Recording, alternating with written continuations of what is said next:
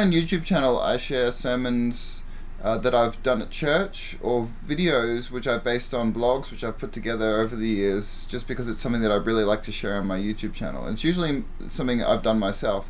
But this video is a little bit different. This is one of my favorite sermons that I've listened to many times over the years. In fact, I listen to it every couple of years to refresh myself on what this sermon is teaching. And it's a message by an old minister who's long dead now, called Major Ian Thomas, and it's called Dedicated to God, Not Man. And one of the reasons why I love this sermon is because it really puts into perspective the true power behind not just ministry but the Christian life. See, if you want God to work powerfully through you in this world, it's not about scholarship, it's not about worldly wisdom, it's really about faith and how much you've trusted in God and how much you're relying on Him and making yourself available for Him to work through you. Are you making yourself available to God?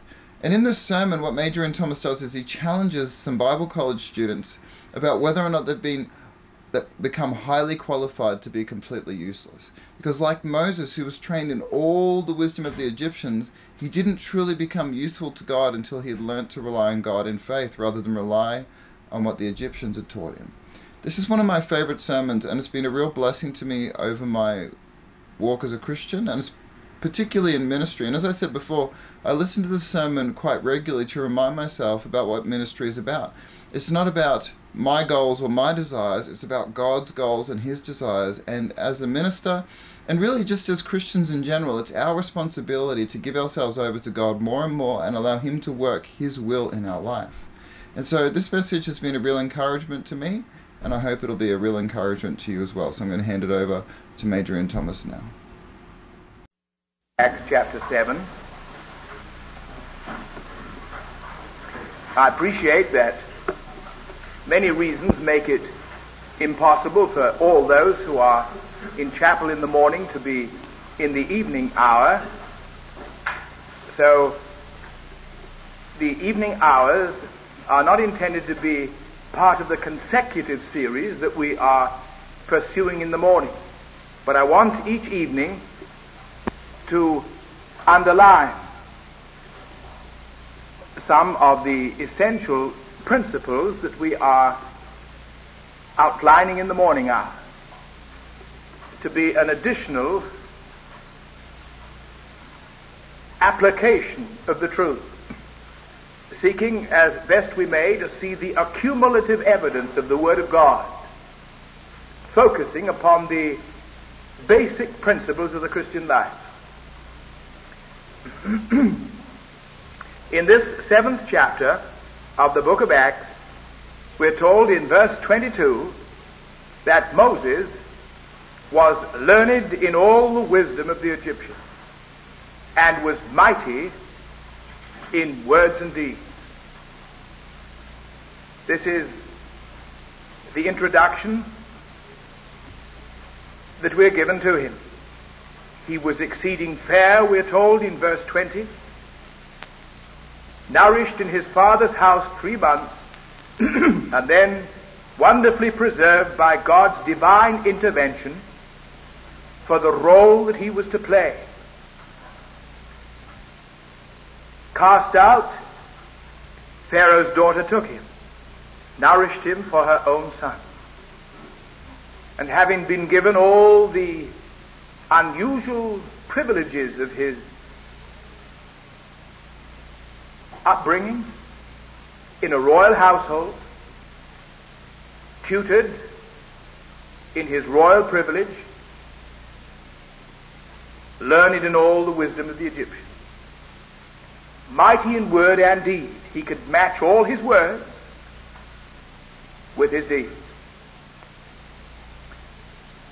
Highly qualified.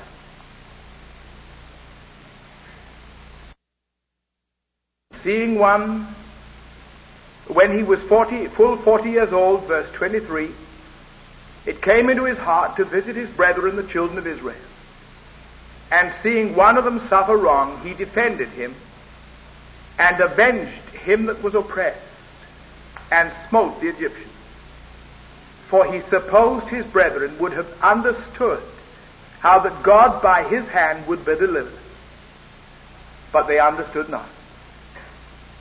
In other words, at the age of 40, highly qualified, learned in all the wisdom of the Egyptians, he took it for granted that because of what he was and because of what he knew, he would be accepted in the ministry for which he believed God had called him. And this was his fatal blunder.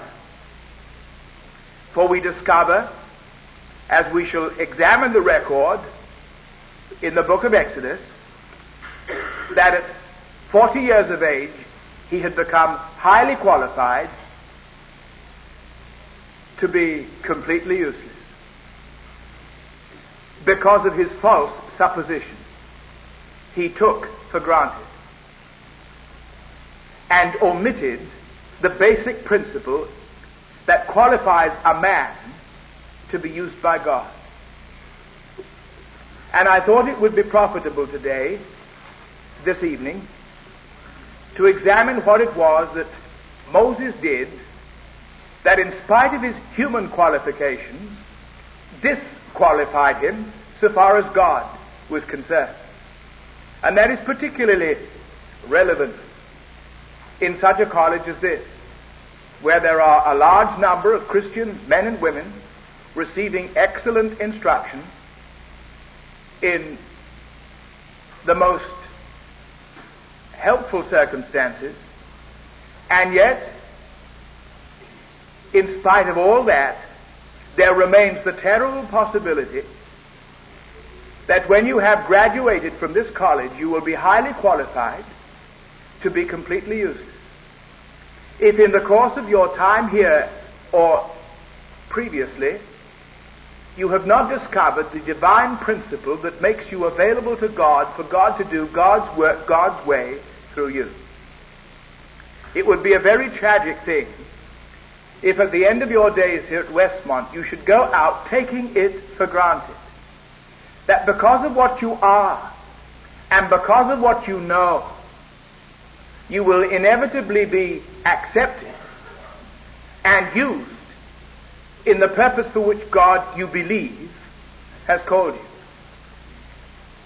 And then discover, to the chagrin of your soul, that you are highly qualified to be useless, and to know nothing but the frustration and sense of futility and soul barrenness that plagues so many today who are in the service of Jesus Christ. Verse 11 of chapter 2 in the book of Exodus.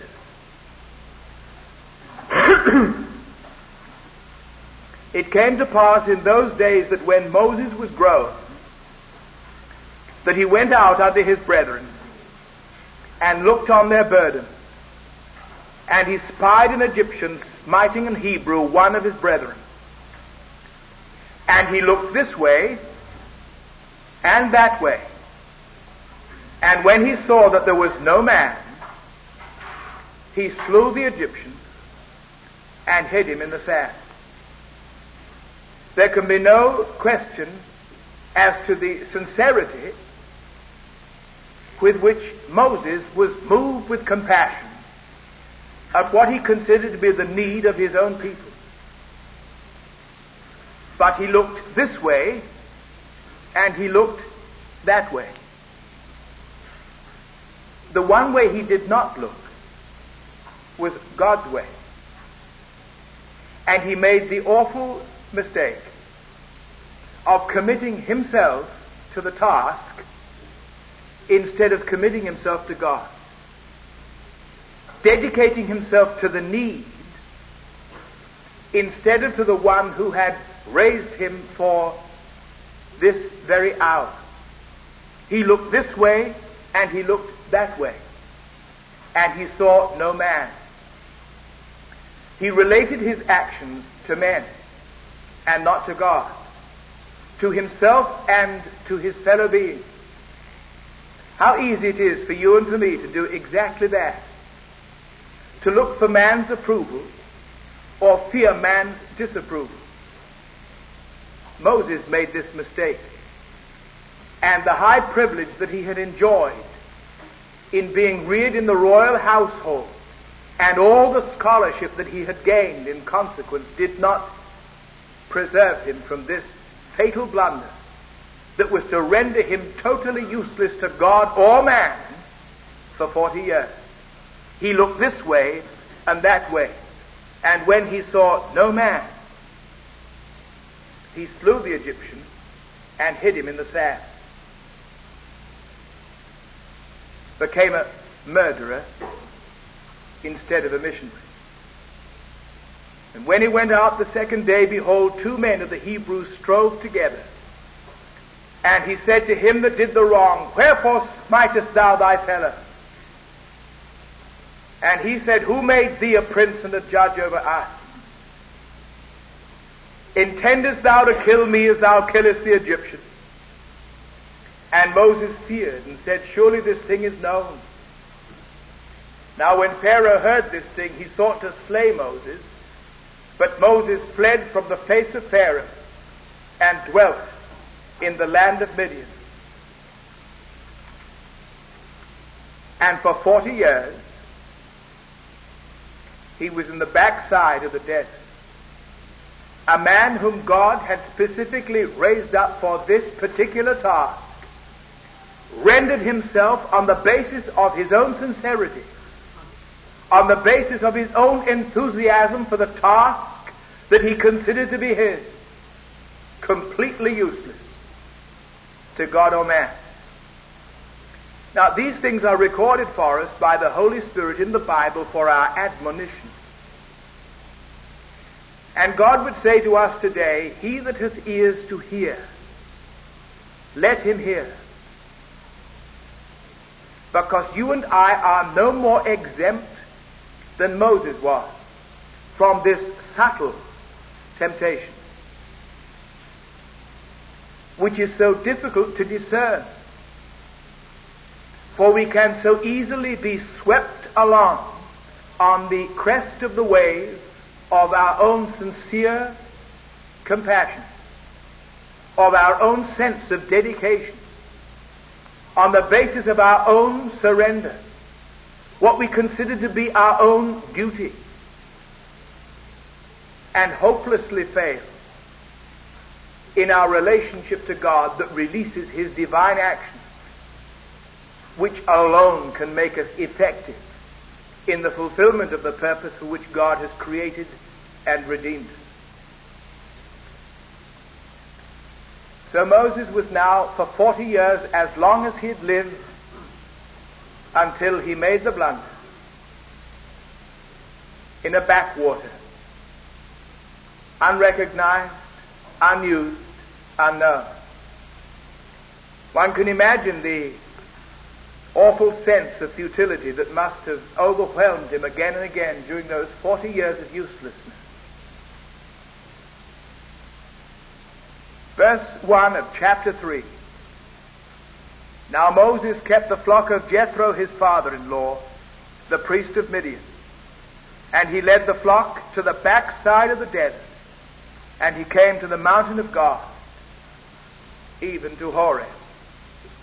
And the angel of the Lord appeared unto him in a flame of fire out of the midst of a bush. And he looked, and behold, the bush burned with fire, and the bush was not consumed. This was a phenomenon, something that immediately attracted Moses' attention. Here was a bush that burned and burned and burned and went on burning.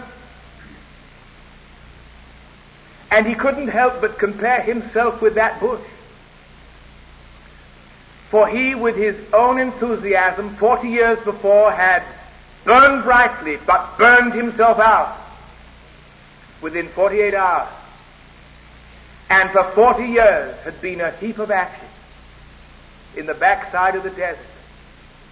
And immediately, inevitably, he was intrigued by a bush that could burn and burn and burn and go on burning, and not burn itself out.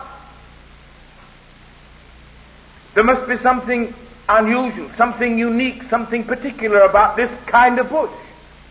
This must be a very wonderful bush. It couldn't help but solicit from him his highest admiration, that it could accomplish what he never had accomplished.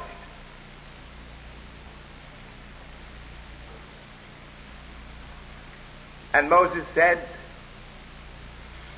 I will now turn aside and see this great sight, why the bush is not burned.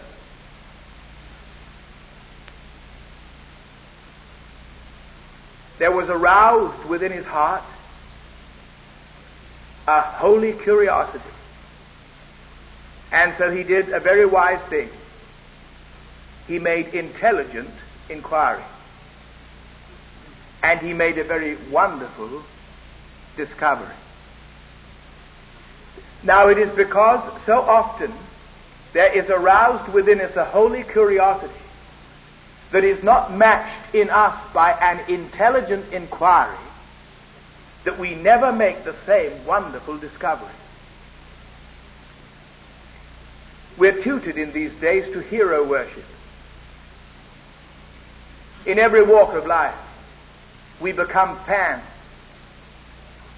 And that is not the least true in the area of Christian activity. And we can very easily be thrilled by an individual personality. There crosses our path some man or woman in whom there is manifestly evident the mighty unction and power of God. They're transparently genuine. The hand of God is upon them. They speak with an authority that God reciprocates. Lives are transformed. The spiritually dead are raised to life again. The defeated, helpless, useless, barren Christian is transformed into a useful vehicle of divine life. Wherever they go, it seems that there is a touch of glory about their path. And we admire them. But we stand back as though this were to be the monopoly of the few. That they had a special call upon the grace of God. That this was something which is not for the common run of men. Now this is our blunder. This is the attitude of mind that Paul sought above everything else to avoid in those whom it had been his privilege to lead to the Lord Jesus Christ. That's the significance of his words to the Philippians when he said, work out your own salvation with fear and trembling, for it is God who worketh in you both to will and to do of his own good pleasure.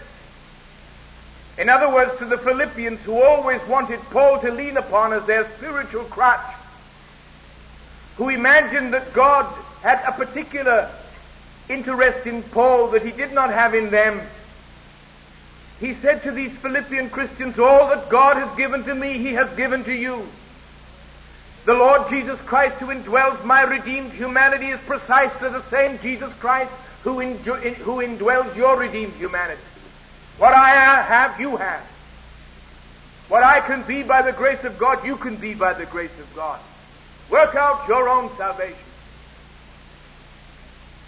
It is God, not Paul the apostle, who worketh in you both to will and to do of his good pleasure. Recognize that all the illimitable resources that God has vested in me in the person of his Son, in whom all fullness dwells, are the same illimitable resources that he has vested in you. This is the message of the Bible, that God has chosen the weak and the base and the nothing and the things that are not to confound the things that are. That all God demands of man is his availability to be what man was created to be. The vehicle of the divine life, inhabited by God for God, that God might be himself, his size in terms of what you and I are on earth, in our availability to him. And what you are, nationality-wise, color-wise, educational-wise, personality-wise, financial-wise, what you are is totally irrelevant. If only you recognize the principle that it is God who worketh in you, both to will and to do of his good pleasure. that the only ultimate source of divine activity and all spiritual life is God himself.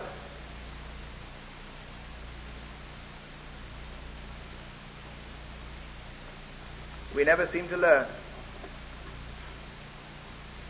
For we admire and we seek to emulate, and so seldom take the trouble to find out why. We read the life of a man like Hudson Taylor, George Miller, Dwight L. Moody, A.B. Simpson, men whose lives have made spiritual history,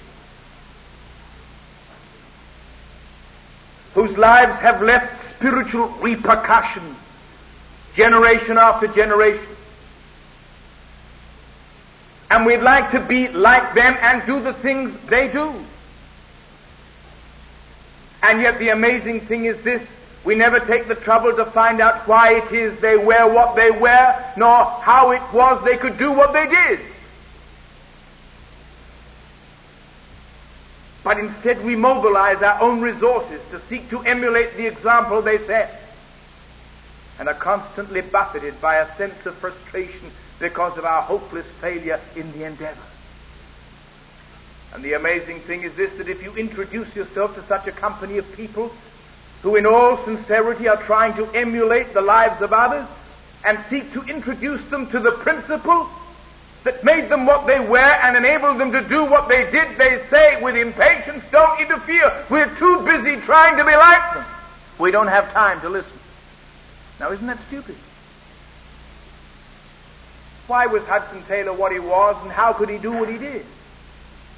Why was A.B. Simpson what he was, and how could he do what he did? Why was George Miller what he was, and how could he do what he did? Were they God's favorites? No, they were men, and these were women who qualified in the school of failure. They qualified in the school of despair. They were men and women who came to the end of themselves and discovered that what they were apart from what God was nothing. And that was the secret they discovered. It's the secret that you see constantly re-emphasized all the way through the Word of God. Moses began by being a failure. This was his school from which he qualified into usefulness. Abraham began by being a failure. That was his school through which he qualified, graduated into usefulness. Jacob was a hopeless failure. David was a hopeless failure. Elijah was a hopeless failure. Isaiah was a hopeless failure. It's in the school of destitution. It's in the school, the bitter school of self-discovery, that finally you graduated to usefulness. When at last you discover the total, absolute bankruptcy and degradation and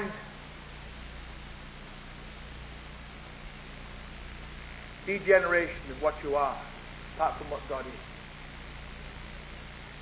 Moses had to discover. He had to discover that 40 years of fine physique and Egyptian scholarship could never be a substitute for that for which man was created, God himself. Moses said, "I will now turn aside and see this great sight, why the bush is not burned." And when the Lord saw that he turned aside to see,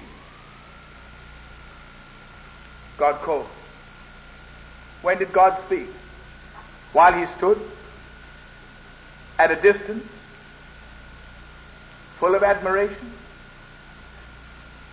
No, God didn't say a word.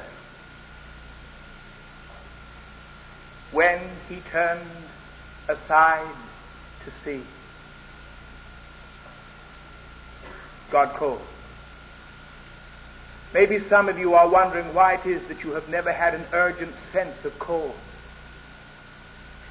Why in your Christian life there's no real driving sense of direction. Why you don't have a deep, spirit-born conviction of the purpose for which you have been redeemed and for which you are on earth. You have no sense of target. Why is it? Why is it that your Christian life is still just drift? Why is it that you're just one of the also-rans? Why is it that as a Christian your life is still colorless? Why is it that you remain a spiritual non-entity? Though you admire the mighty in the things of the Spirit, because you've never turned aside to see. It's the inevitable consequence of spiritual idleness that has never taken time out to find the reason why. It is when Moses turned aside to see that God called him. I know that there are many men and women in this college who will never know God's call to their life, who will never discover the divine secret of spiritual effectiveness. I know there are many men and women who will go through all the excellent training here at Westmont and will go out to remain spiritual non-entities and to know the oblivion of spiritual uselessness. No matter what distinction they may attain to in this world, no matter how much they may be acclaimed by their fellow men, they will go down in the annals of the only history that counts, heaven's history, as those who did not count, either for God or man. You know why? Because they never take time out to find the reason why God uses men. They will be too busy.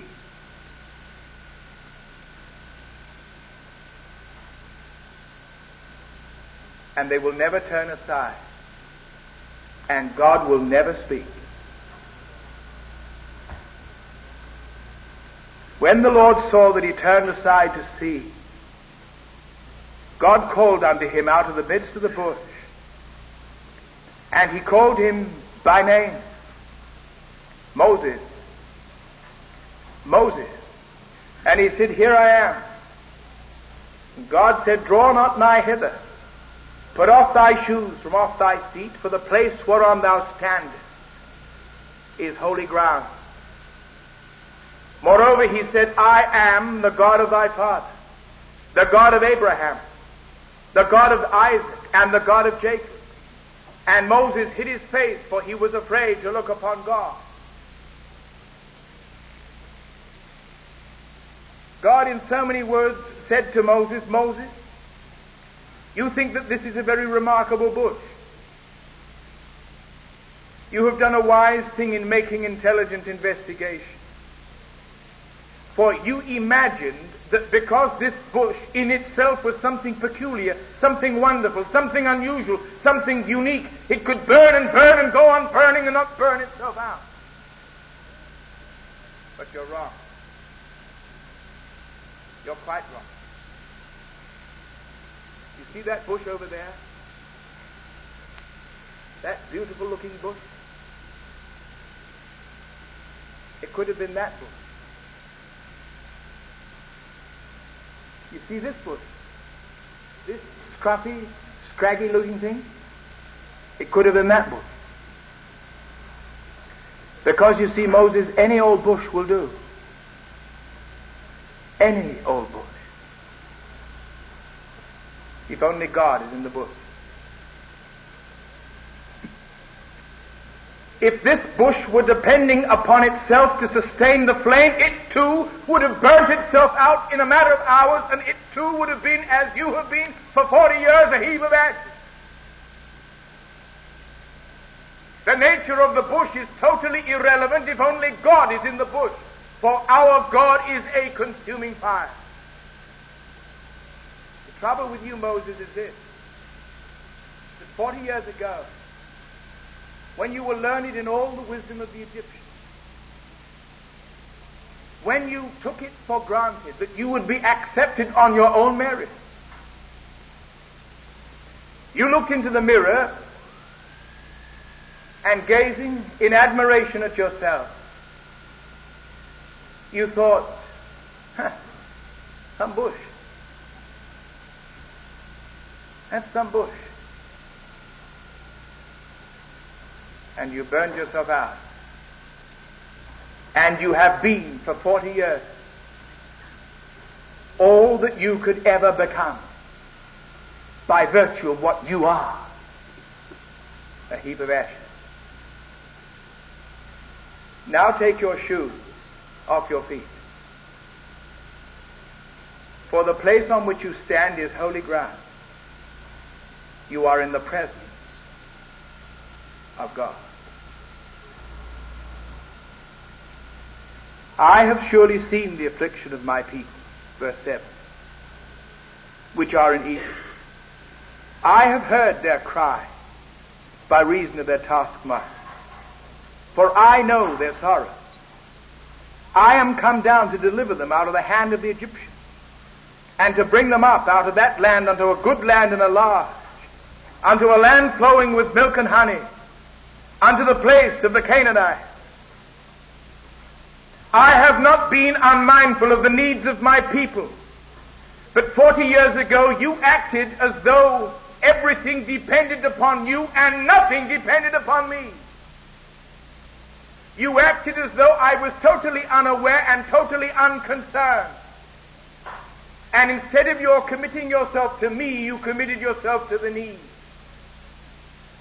I am neither unconcerned nor am I incompetent.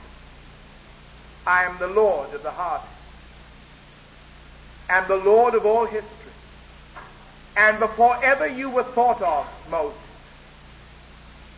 over 400 years ago, I discussed this very situation with your forefather Abraham, whose God I am. I told him then 400 years ago exactly what would happen to his people before Isaac had ever been born. I told him how they would be delivered by the hand of a deliverer whom I would raise up. And you have to learn that I am totally competent as the eternal God for all my eternal purposes. And the sooner you stop trying to bring me down to your level, and by faith step up to my level, you will step into the eternal, relentless purpose of a God who is completely adequate to implement his own will. And Moses said to God, verse 13, Behold, when I come unto the children of Israel, and shall say unto them, The God of your fathers has sent me unto you, and they shall say to me, What is his name? What shall I say unto them? And God said unto Moses, I am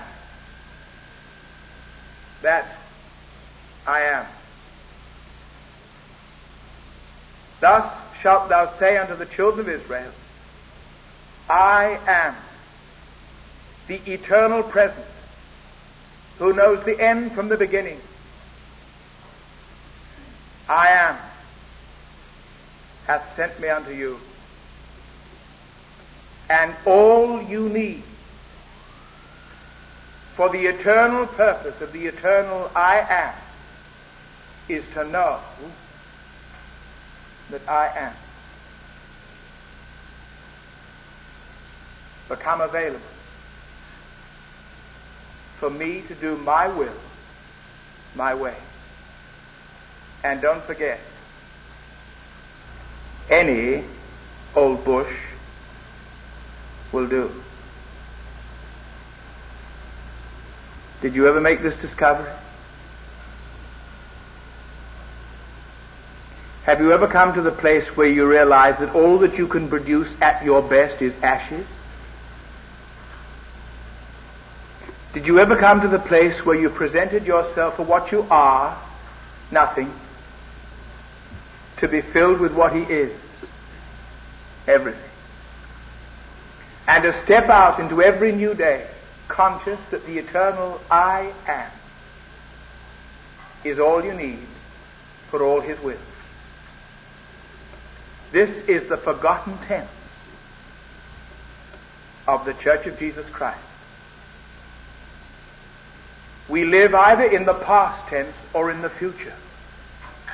We say either Ebenezer, hitherto hath the Lord helped us, or we say Maranatha, the Lord cometh. But we do not say, nor do we act on the basis that El Shaddai He is enough for me now because of what he is. And that's all I need to know.